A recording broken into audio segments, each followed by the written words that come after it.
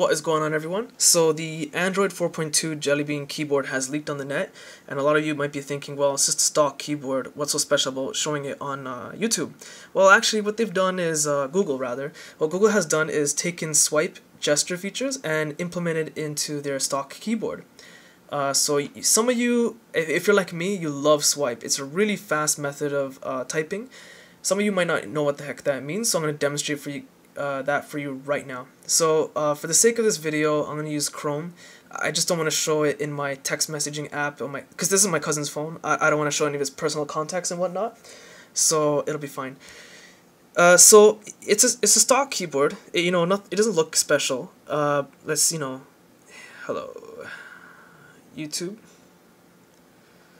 So it works normal, nothing too fancy. You got your letters, numbers, symbols, etc. But let me demonstrate the Swype features. So let's say I want to say babbling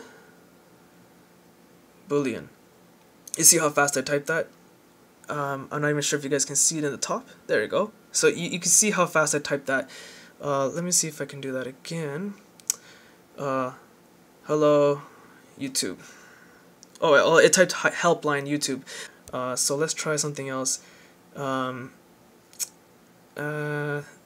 This is oops, I pressed S. That was my fault. This is a demonstration. There we go. So you're gonna get an idea of how this works. Well, hope this works. Well, I did actually kind of hope it worked, and it didn't this last time. But you get the idea. The way it basically works is that instead of typing and tapping on the keyboard, if you want to type, say, hello, like I did for example, all you're going to do is swipe over those letters. So H-E-L, you're going to double around, you're going to make a little loop on L because it's a double letter, and then let go on O. Okay, so it did helpline. But that's basically how it works. So let's do the more complicated word, like demonstration I did for you guys. That worked out fine.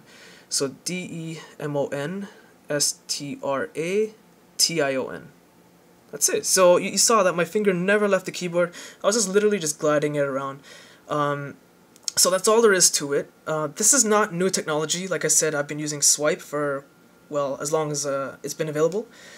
But now that's implemented in the stock Android keyboard, it's a nice little feature. As to whether or not certain phones will include this, like say Samsung and their TouchWiz, or HTC and their HTC Sense, I'm not sure if they're going to implement this keyboard in the future. So it's a hit or miss. However, Nexus devices will certainly have it if they're able to upgrade to Android 4.2 or newer. They will most certainly have that keyboard because it's stock Android. So that's all there is to it. If you want to know how to install it, please wait for the annotation link at the ending of this video, or I'll also include a link to that video on how to install it in the description below. Just expand it. Okay? So if you found this video useful, hit the like button. It does help. Check out my website in the description below. Subscribe, and thanks for watching.